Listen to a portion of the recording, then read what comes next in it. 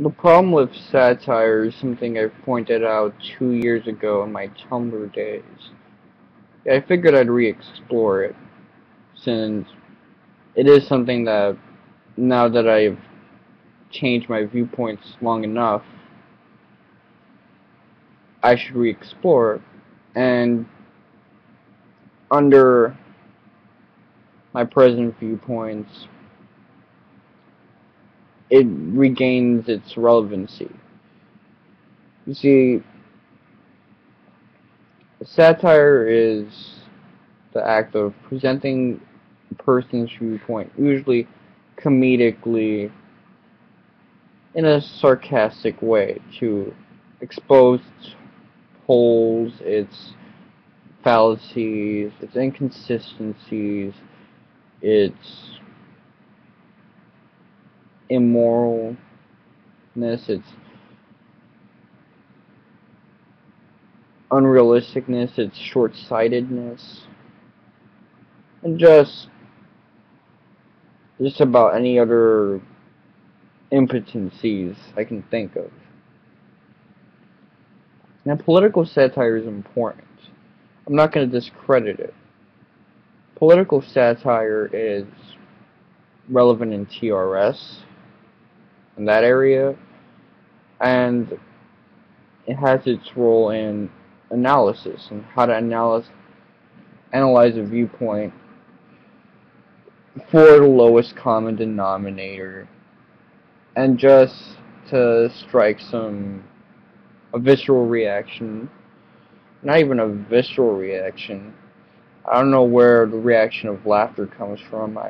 There is a bit of a staccato in the gut, but it's more complicated than that. Upon hearing the nonsensical fallacies and the trueness of it all, how true and how funny the inconsistencies are, and how you see them all the time. But that's the real problem. What happens if you try to strawman or create a false construct of what you're essentially parodying? What if you create something that's not truly it? Then you form a satire based on that false premise or that man of straw. Then it comes off as condescending. Then it comes off as attention whoring and being an edutarian, and maybe even falling in fedora territory.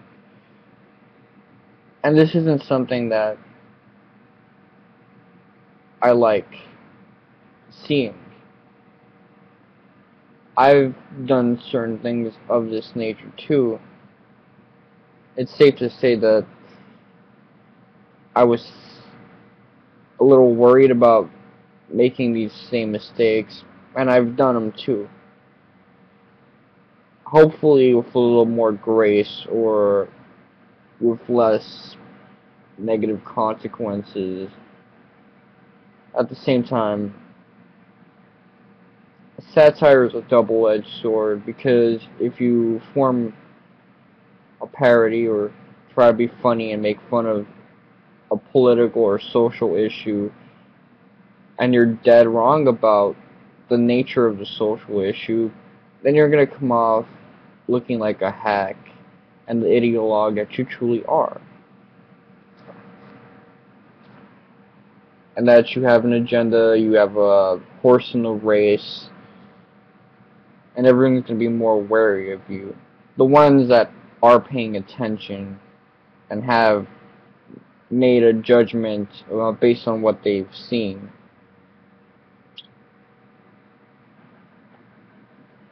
For example, if I were to... I remember an Obama ad that had a bunch of students saying things like, evolution isn't real, it's a construct made against creationists, global warming is fake, because my teacher told me, or basically it was saying a bunch of things that are you're not supposed to say under the liberal hegemony. It'll make you look miseducated, ignorant, stupid. Denying global warming in 2010, not so good. Denying things like evolution, not so good. And they have a bunch of young 6-year-old students saying it just to make it seem so funny, like this is so wrong. What about comedians like Bill Hicks and George Carlin that take on the concept of God and they basically make fun of it by saying, oh, he's the God of love and he sends people to hell. That's funny, right? Because it makes no sense. It's a plot hole. This condescending straw man is really interesting because it showcases that comedy is an interesting dimension where the reason it's subjective is because it's based on your viewpoints. If all your prepositions are essentially right or identical enough, you're gonna laugh at it. If it's not, then you're gonna see the holes, you're gonna realize that this is nothing but condescending bullshit, and you're not gonna find it funny. You're probably gonna find it disgusting, you're gonna consider it mean, you're gonna consider it low-level, petty, even bullying, or something of that nature.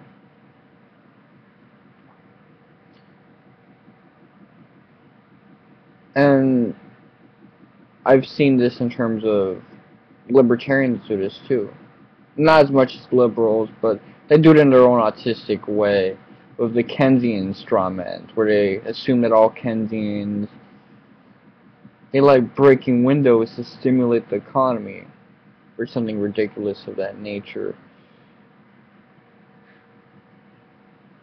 Which I'm not crediting Keynesianism with anything. Don't get me wrong. Keynesianism to send it away somewhere far, but send Austrian economics farther away because that's worse in many ways, or not.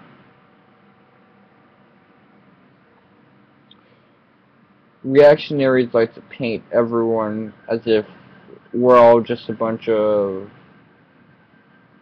Tumblr doofuses, or it likes to paint everyone also as the kind of person that'll the dumb masses that'll willfully accept the most degenerative of things without a drop of worry or uncomfortability. They do tend to do that. They'll assume that everyone likes Miley Cyrus's VMA performance. They'll assume that everyone likes the fact that Kanye West is implying that he's God. There is a relevant portion of the community that associates Kanye West with stuff like Justin Bieber and One Direction, Nicki Minaj, and stuff we're supposed to hate. And then there's the Brahmins that'll associate it as pseudo-intellectual brilliance. That Kanye West isn't a moron, he's just a smart person that likes to stay one step ahead of the game and trick everyone and troll people, which he is actually, but he's still remarkably unintelligent. I mean, there are dumb trolls out there. They're all not all of them are geniuses. You have 4chan to prove that. 4chan epitomizes the fact that trolls can be stupid too. Hell, any open Facebook group you're in. I'm in a couple of political ones, and I'm also in a couple of wrestling ones. And they're all chock full of stupid people that are trolls. Not everyone that's a troll is elite 30-year-old guy that's been in the internet game forever, and he's knowledgeable on thou things, on heavy abstraction and logic. Anyways, this is a Mr. Wonka 7 video. I just want to go out there and say that you should be able to parody this video, strawman it, assume I'm saying something that I'm not, and like go out there and say that I'm saying that all parody is stupid, evil, liberal, and mean. I guarantee you that someone will laugh at that thing. That's so true, that's totally what he said, and it makes no sense because he's laughed at stuff like Scary Movie, and he doesn't call that liberal heavy degeneracy. Anyway, respect the king.